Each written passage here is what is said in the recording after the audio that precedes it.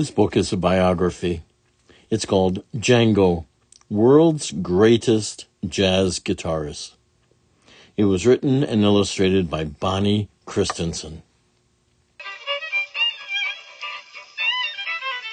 Christensen's book Django presents to us part of the life story of Django Reinhardt, modern singer-songwriter and lyricist.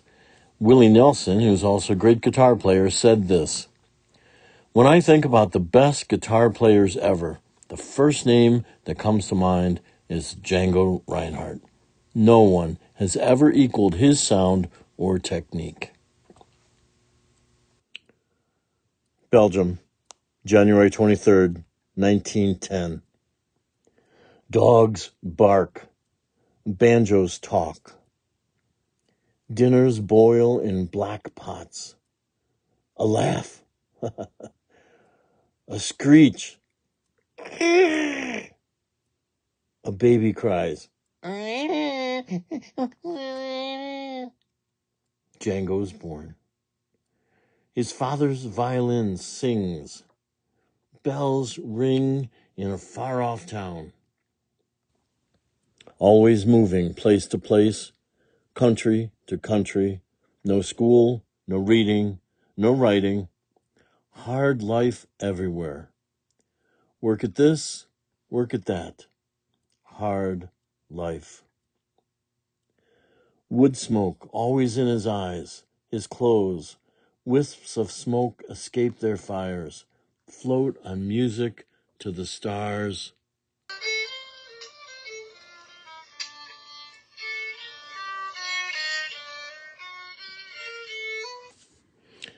Ah, music. Music. Sighing, weeping, singing, laughing, breathing, reeling, spinning, heels kicking, toes clicking, feels like home. Dancers twirling, faster, faster. Dizzying darkness past the fires. Heartbeats drumming, breathless singing. Float on music to the stars. Little Django, trout tickler, hedgehog hunter. Catches fish or meat for dinner. Games of chance and movie lover. Left abandoned by his father. Now in Paris, making music. Sweet duets on busy corners.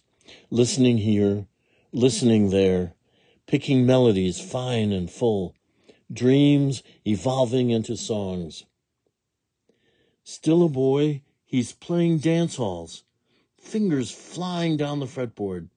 Writing waltzes, making records, putting money on the table. Known around the streets of Paris.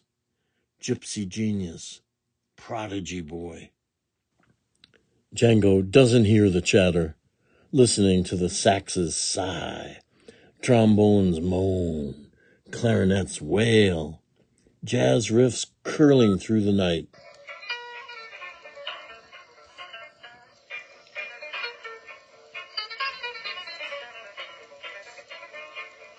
Jazz américain, jazz like Django, moving, bending, changing, blending. Try that rhythm, stretch that measure, syncopation, twist that line.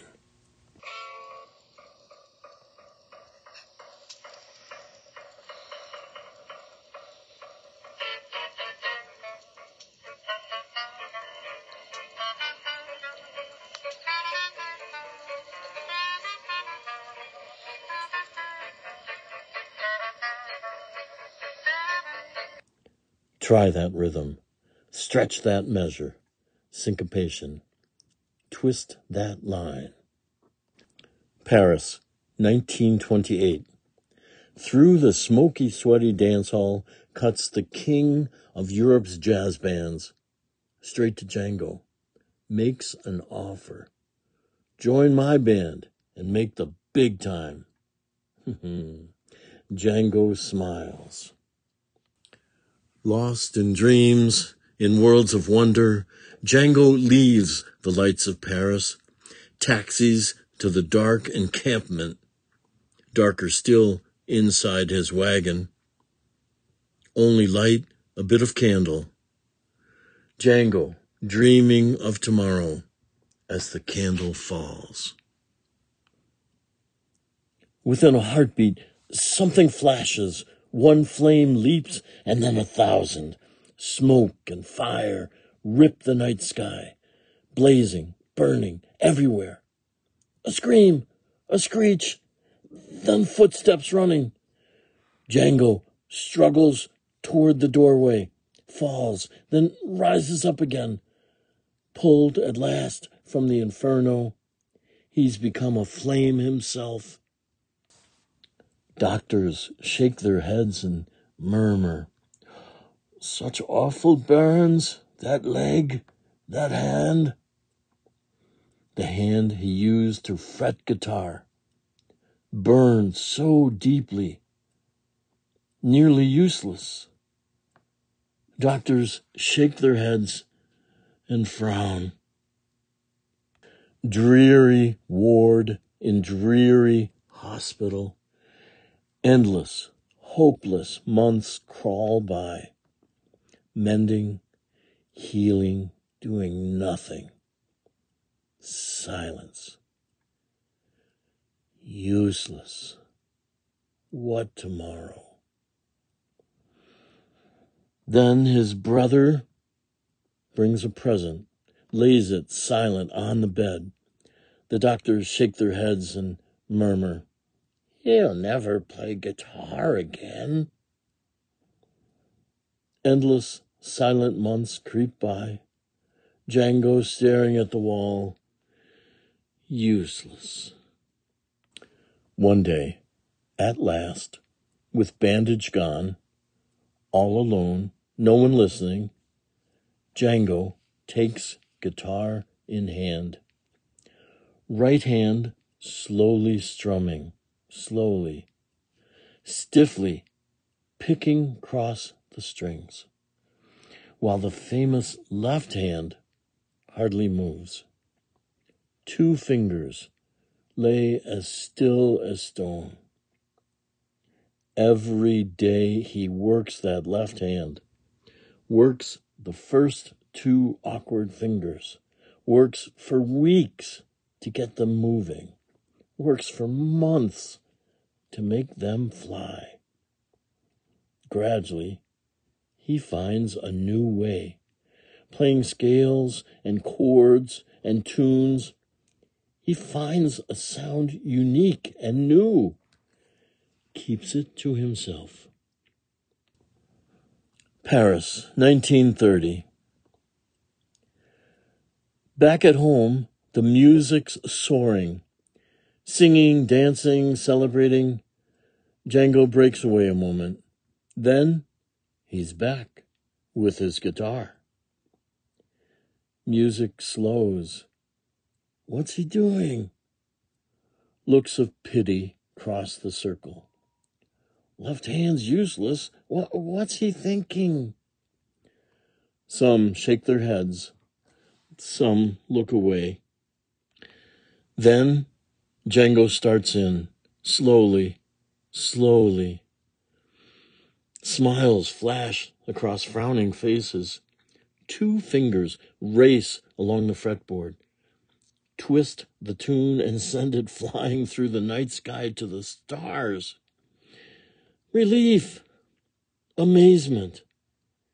In the shadows, gleeful claps that urge him on. Django's only just beginning. Bright and brilliant stages waiting, Django's gypsy jazz guitar to float on music to the stars. Float on music to the stars. Bonnie Christensen's poetic biography of Django Reinhardt ends there, but there's so much more to learn about this great guitar player. On this page, there are some more notes that an older brother or sister or a parent or aunt or uncle or grandma could read to you. And there's also some notes on the Roma people. Django Reinhardt's name is an easy one to remember because it's so unusual. It's a name which means I awake. His real legal name was Jean Reinhardt, but in French that'd be Jean Reinhardt. He played both the banjo and the guitar. There are so many books about him, and much more importantly, there's lots and lots of his wonderful music. So make sure you explore and find out which of his pieces of music you like the best. Bonnie Christensen's book is also a Ned Porter book. On the right side of this page, you see a poster for an appearance Django Reinhardt did in Paris. If you were walking the streets of Paris way back then, you could have seen this poster saying, "Come to the club, watch some hot jazz tonight." Bonnie Christensen was born in New York but lived a good part of her life in Vermont. And not only did she write books about Django, she wrote about Nellie Bly, Woody Guthrie, Galileo, Andy Warhol. It's a fascinating person. Her website is still up. You can go there on the right side of the page. It's bonniechristensen.com, and you can see some of her glorious artwork. She was a teacher of fine art and was someone who loved being able to do books for young learners. This book has been Django, World's Greatest Jazz Guitarist, written and illustrated by Bonnie Christensen.